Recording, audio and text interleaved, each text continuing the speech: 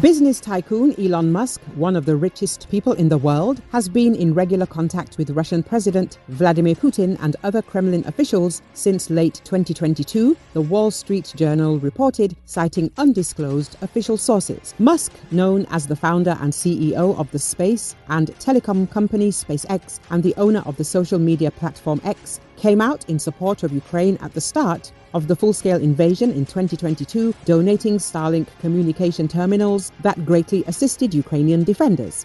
His views progressively shifted toward pro-Russian positions later during the war, and the billionaire prevented Ukraine from using Starlink terminals in strikes on the Russian fleet.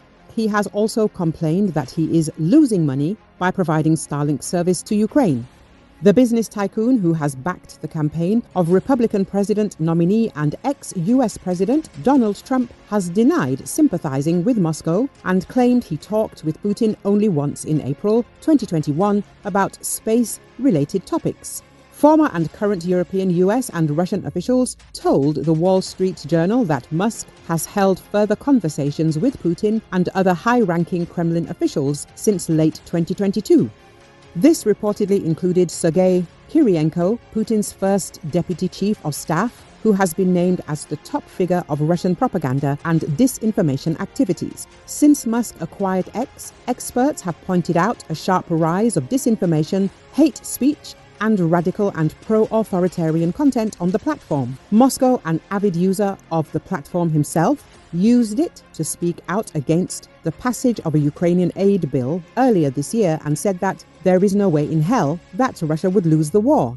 Putin also asked Musk not to activate Starlink over Taiwan or as a favor to Beijing, which claims the island as its sovereign territory, the Wall Street Journal wrote. Starlink is currently not active in Taiwan. The Kremlin has denied communication with Musk, and White House officials told the WSJ they are not aware of it. According to the WSJ, the contacts are a well-kept secret in the U.S. government due to Musk's access to sensitive information as a major security and technology contractor. SpaceX, which operates Starlink, was awarded a classified $1.8 billion contract in 2021, reported to build a network of spy satellites for U.S. intelligence. Security-related concerns regarding Musk also arose over Russia's increasing use of Starlink terminals bought via third-party countries, boosting Russian forces as they grind on in Ukraine's east. Musk said that SpaceX does not sell equipment to Moscow and that it would not operate in Russia. The matter is all the more sensitive as Musk has become an increasingly vocal supporter of Trump, even joining him at a rally in Pennsylvania in early October. The former president said that he could appoint Musk to run a government efficiency commission if he wins the election. Trump has previously criticized the support the Biden administration has provided to Ukraine, sparking fears he might withdraw Washington's support if re-elected on November the 5th.